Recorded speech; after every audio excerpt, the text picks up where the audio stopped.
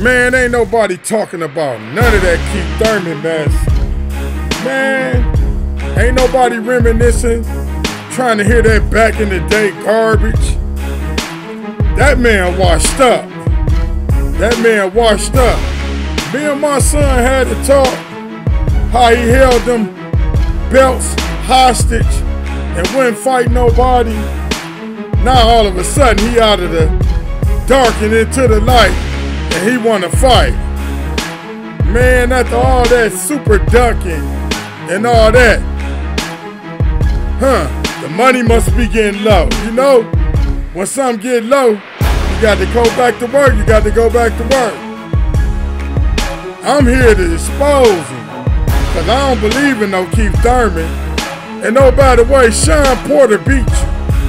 Sean Porter beat you. Man, it's a shame that you trying to pimp the boxing community into believing you serious. I don't believe you serious, man. For real. And your next fight, man, go head on. Ain't nobody even trying to see that garbage. Because Pac-Man showed us how he can handle you. And he was up in age. Ain't you been gone for about a year or two or something like that? Why you been crawled up from under a rock now? Talking about what you want to do and giving insight on a boxing game.